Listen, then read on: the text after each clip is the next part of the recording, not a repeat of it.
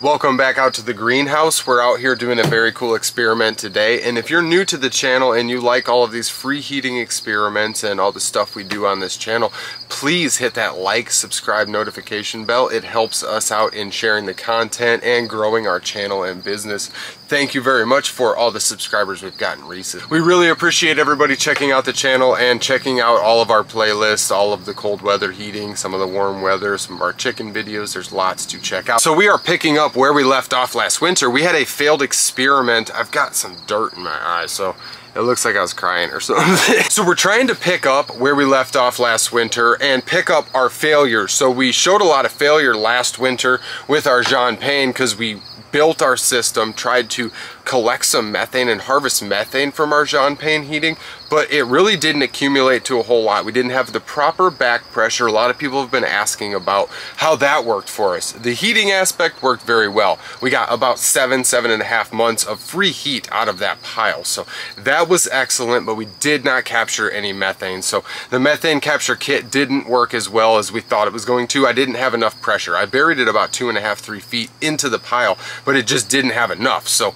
we have to enclose that somehow and capture it, and the methane rises so we can build some type of cap system. So I've been busy with this, and I'm going to build some type of tarp capture system, some type of cap we can put over to capture methane from our compost system, but that is for a later date. We're going to get all of that rolling here soon because the winter will be here before we know it, and we're going to need all of that extra free heat. So we're going to be picking up leaf bags this fall. Stay tuned for all of the updates as far as free heating goes, but this methane capture kit is going to be for cooking and stuff like that, and heating water and just doing experiments in the greenhouse this winter. Hopefully we can have enough production from this system early on that we can really get some experiments going. We're going to order one more part. I need to order myself some type of Bunsen burner or burner system where I can plug into and have a safe burn where I'm not using some type of DIY system, so I don't have any back burn. I'm going to run the system through my own homemade water bubbler, and the water system is just going to be to protect me from any type of back burn, so it will just filter it out and separate the two systems from the burning system to the feeding system. So growing up in the Western world, we're pretty well taught that waste is just to be gotten rid of, any type of waste at all. So all waste is no good. We're not supposed to use it, not supposed to recycle any waste. I mean, most of the plastic that we're recycling isn't even being recycled right, so we're not really recycling anything, and the mentality is just forget about it. Once it's gone, we just don't see it anymore until it pops up as a huge problem out in the middle of the ocean or things like that. So there's a huge barrier between what we're seeing and what's really going on. Obviously, it's becoming a huge problem, and we're all becoming aware of it. But if we take all of those wasted resources, we can turn those around and turn them into some type of biofuel. There's a lot of people repurposing things and finding lots and lots of ways to reuse all of that waste and finding a better purpose for it than just being discarded at all costs. We can simply create our own homestead self-sufficiency by recycling animal waste, all of the manure, and human manure also. All of your farm waste and all organic matter. If you have a large enough biodigester or biodigester system, you're able to harvest methane from a whole lot larger materials. We're going to be restricted on what we can put in here because of the size and diameter of all of the pipes and stuff, but we are going to be able to harvest some methane from this system. When we're composting animal manure, it all just gets lost to the atmosphere. So if we can recycle and harvest that, there's a lot of slurry systems on the farms and big farms, but there's a lot that is lost to the atmosphere, and that is creating a lot of problems for us with the greenhouse gases. Methane has 200% more infrared opacity, meaning that it holds 200% more infrared heat than carbon dioxide does, which is the other leading greenhouse gas. So if we can cut down on methane production, we can also cut down on the greenhouse gases. Carbon dioxide is not nearly as volatile as methane is up in the atmosphere. When we burn that methane, we're creating CO2 and H2O. So we're creating carbon dioxide and water. So the byproducts are not as bad as what we're actually burning itself. And as we use these types of systems, we're able to get a little bit of raw organic fertilizer in the form of liquid and solid if you dry it out. So we have our drain tube here. I'm going to go through the whole explanation of this. I just wanted to talk about all of this and kind of what's wrong with the system that we're using today. A lot of this stuff can be returned to the land and not wasted. We shouldn't be throwing any organic matter into the landfills. We shouldn't be throwing anything in landfills at all.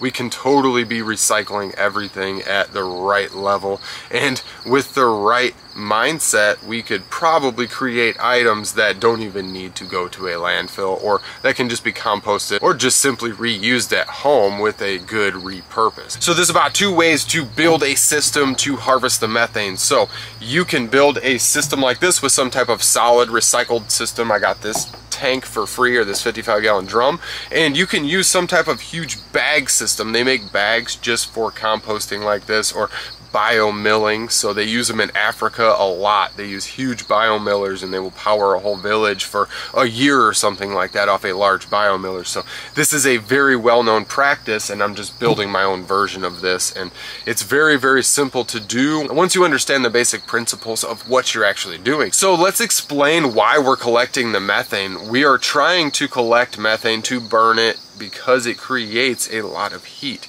It creates a lot of BTUs, and BTUs are British thermal units. 1 BTU, or 1 British thermal unit, is the equivalency of heat that it requires to raise 1 pound of water by 1 degree Fahrenheit, based off water's highest density being at about 39 degrees Fahrenheit. So there's a direct correlation between the BTUs created by the methane and the amount that we're able to burn and the amount we're able to use for heating a food source, heating water, heating the greenhouse, just a whole lot of different experiments. So the BTUs that are created are very interesting to check out. So a human creates about 600 BTUs per day of methane, and that equals about 1 cubic foot of methane, or enough BTUs to heat about 1 kettle of water. Now a chicken creates about 300 BTUs, which is about a half a cubic foot, or enough to do about half of a kettle of water. Now once you get into the cows and the pigs, you're talking more like 4,800 to 5,500 BTUs, and you're heating 5 to 6, 7 kettles of water with what a pig or cow creates off of their waste in just 1 day. All this methane is going to be produced between 90 and 100, 105 degrees, and that is about body temperature. So body temperature is the ideal conditions for producing the most production on your methane. Now as far as methane production goes, we can start harvesting methane as little as about a week if you use the right things. But if you're using fresh stuff, it's going to take maybe 30, 45 days, maybe a month to a month and a half, and you might start seeing production from this. You might have some inflation on your storage tank. And so let's start the breakdown of this. I want to talk about everything we've got going on here and how we're going to harvest the methane from this 55-gallon drum. So breaking this down here, we've got this outer tube, and this tube right here, let's turn it to the side, is going to be for expulsion of fluids and solids if they get up to that point. It's only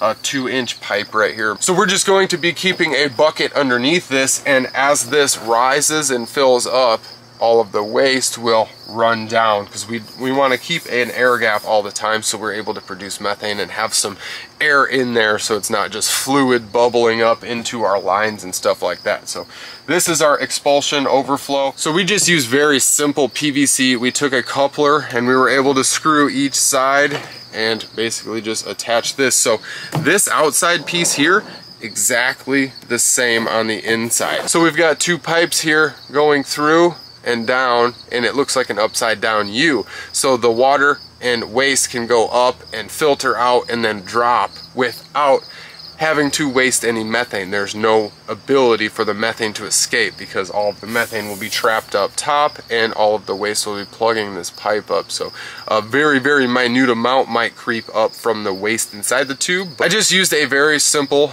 little hole saw to drill the hole out for this. So my son had to use his arm and help me get all this together because my arm wouldn't fit in here. So if you can get one that actually unseals and has the whole lid, unless you're drilling larger holes in it, unless you have smaller hands. My hands are too big to fit in the holes that they have with the caps on them, so I had to use my kids to help me with that. So the actual caps here came with the seal. This is the cap here. I got to cover my face so the camera will focus on the part I'm trying to show you, so this is the cap. We've got the little barb. I've got it jankily rigged together so it is not going to come out, and it's pretty well airtight. I screwed it in and heated it up when I screwed it in, so it was pretty tight. That just goes right in the top up here, so this piece is going to be actually where the methane tubes come out. All right, I'm gonna grab this camera here. Oh, let's come up in the sunshine. It has been so darn hot lately. I'm wearing pants today because it was probably about 47, 48, 50 degrees, something like that. It was pretty darn chilly today. So here we've got the top of the tank. We've got the cap that came with it here. So I showed you this. This is the cap. Very simple. It screws right in, nice airtight fitting. So that cap used to go to that. It was a very easy tap into that. We've got all our lines here. All this hose was from our last experiment. We've got ourselves a nice on-off ball valve here. And these are just a 1/4 inch nipple, 1/4 inch fitting. Very, very simple. I spent like maybe $30 on fittings altogether last year, and I went and bought myself 2 more nipples. That was, or barbs. That was about it. We've got our storage tank over here. So this little rubber hose, you can see that we took the bead out. Right in there, there used to be a bead inside of it. Took the bead out so it's able to freely fill up and deflate, so it doesn't have anything trapping the air, no seal, no gasket. So that is free flowing. Coming back over to our tank here, we've got the actual feed line. So I was talking about this. We've got a nice mouth here, a nice expanded mouth with our 2-inch hole.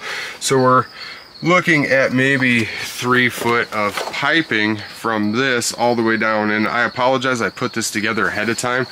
This isn't fully fixed, but it is pretty well airtight. What I was getting at here is that this feed tube goes all the way down to the bottom below where this is. So what we feed in is always going to be below the level of liquid that we have, so it never has a chance to re-burp all of the methane back out. All the methane will be trapped up high, and all of our inputs will just keep going in and be getting forced down and pushed in, and they'll just continue to break down. And as these inputs go in, they'll go down, break down, and then they will fill up, and we can actually flush our system with water if we have to. We can fill this tank up with water and it will flush everything out, and we can clean the whole system and have it start it anew. So once this methane starts producing, we have all of these lines, and I don't have this put together because it's not ready and it's not in the place it's going to go. You can see that we've got lots of moving parts. It's going down around and on the other side of the tomatoes, so it's not in its permanent place. I just wanted to show all of these parts because this is complete. All I have to do is basically start feeding it once I get the lines together. So this right here is our main line. That is where the methane is going to come. That's why we put this barb here. So all the methane will come out into the line right here. And then we have this T fitting. So we've got a simple T fitting there. And one of the T's is going to run to the storage tank. Our storage tank here being this line, so we'll have a hose running to this and it will start to inflate, and then we're going to have the other part of the T running in to here, this bubbler. So let me show you what I rigged up for pretty darn cheap here.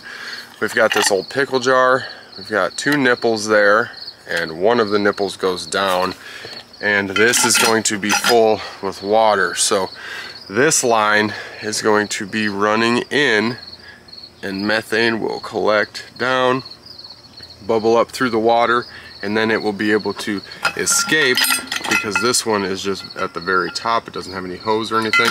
All the methane will rise up through the water and it will escape. So the last step to hooking this up is running the bubbling methane to an on-off switch. So you run this right to your burner, so you're able to control whether your gas is on or off, just like a propane tank. So this is going to be very cool to hook up, and once I get it all set up, I'm going to bring another video. I just wanted to run through the parts, run through everything I've got going on, and like I said, I've got like $30 invested in this from last winter and this winter. I bought $12 worth of PVC, so really didn't have a whole lot invested in here. But I really did not collect the methane I wanted to last winter, so I really wanted to get this going, and I wanted to do it when it was still warm enough. I got a couple months of decently warm temperatures, warm being above freezing. So I don't want this to go into winter and not have any production. I want to be able to see what I can experiment with before it gets too cold. So I'm really excited to get this thing going. Got the whole build here. All these parts are ready to go. All I got to do is set it up. We're going to come down here and we're going to set it up where we had this little rooting bed. You see this beautiful mortgage lifter tomato. Got some more of that. Got all these peppers down here just doing amazing. They love the greenhouse atmosphere. Look at those healthy leaves. I mean, they don't like the shade cloth as much as the tomatoes do, but they're doing well. They're producing. So we're getting something. We got this raised bed here, or this little bed we created. So that is the new spot. This was our rooting bed. We're going to pull a lot of this apart and level it out, and then we're going to get our methane capture kit in this area. So it's got a nice sunny location, and it's going to be located down by all of our other stuff, all of the heating experiments. So we're going to be able to burn this and be able to put it over by our stove or put our Bunsen burner on our stove. So we have a nice safe spot.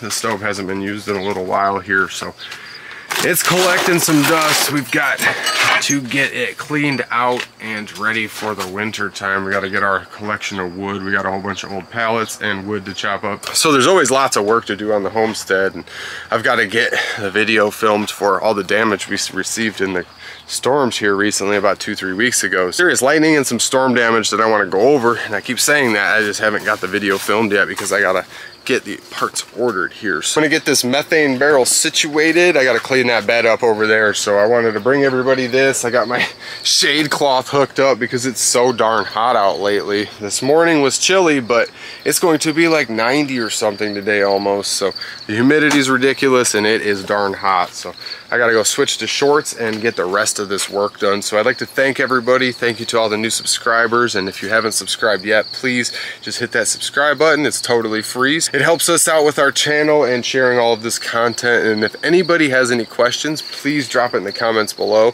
And I'd like to thank you guys again for checking out the channel and watching these videos.